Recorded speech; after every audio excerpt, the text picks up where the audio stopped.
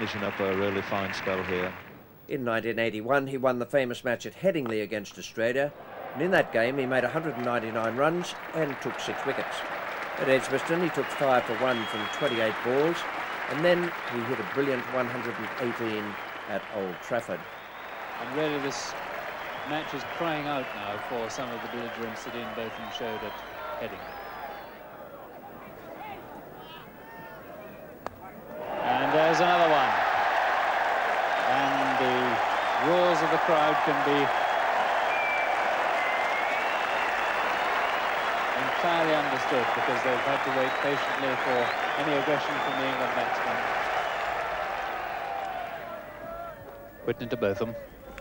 Oh, and that is off the inside edge, extremely lucky, going for a big shot through the covers. And a very thin inside edge, Marsh having no chance of cutting it off with his left hand. Whitney now to Botham. Botham's on 21. 4 goes to 25. They just mustn't give this fellow room to play outside the off stump. It doesn't appear as though they've picked up anything from their Headingley experience. Anything that gives him room outside the off stump, he just thrashes.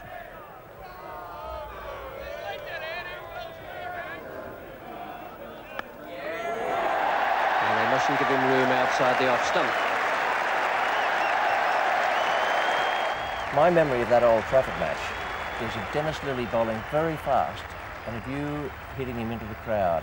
He tested me, once the new ball had been taken, he had the new ball in his hand, he tested me with a few short balls. And by that time I was seeing it pretty well.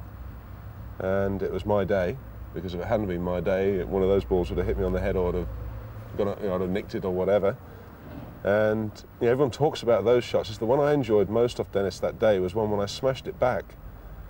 Through mid-off, and it went past Dennis at about head high, and he took evasive action. I mean, I did cream that one. Dennis Lilly. In the air, and 6.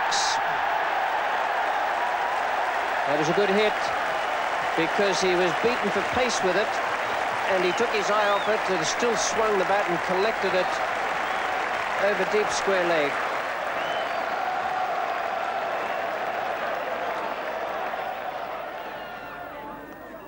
In the air, and again he's beaten Whitney and Wood away there at deep square.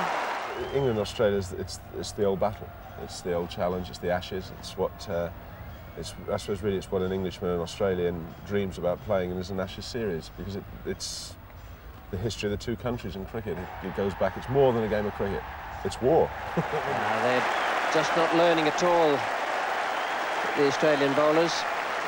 At Headingley, they gave Botham room to play his strokes. Here, they're doing it again, and he smashed them for a quick 50. 60 balls it's taken him, 2 6s and 6 4s. And it's delighted this capacity crowd here at Old Trafford.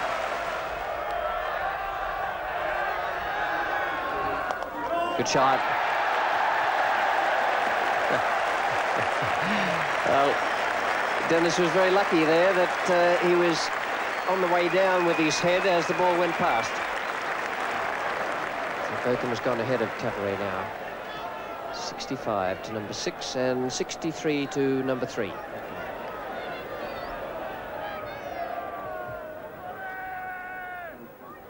And that drew Alderman into the trap. The first one up to be driven down the ground. Now that was just about the best shot Botham's played today.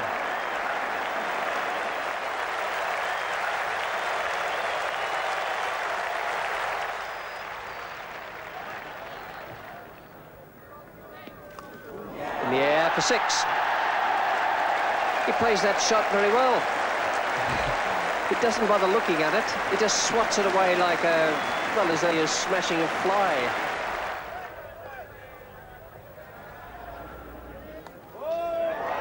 Well, that one didn't. Lilly's there. It's cleared him over the ropes. What a magnificent way to go to a 6. What a superlative exhibition this has been. And the whole of Old Trafford rising to its feet to acclaim yet another memorable, magnificent performance from Ian Botham.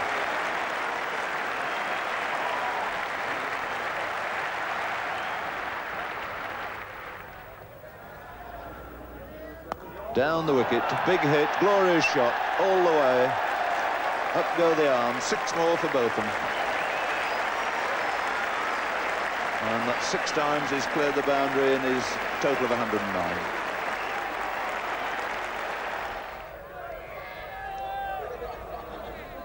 Little bit of lift there and he's gone, caught behind, and the end of a truly memorable, magnificent performance by Ian Botham. 118. Nothing could have been better for a packed Saturday afternoon crowd than to see an exhibition of stroke play such as we've seen from Ian Botham. In the next match at the Oval,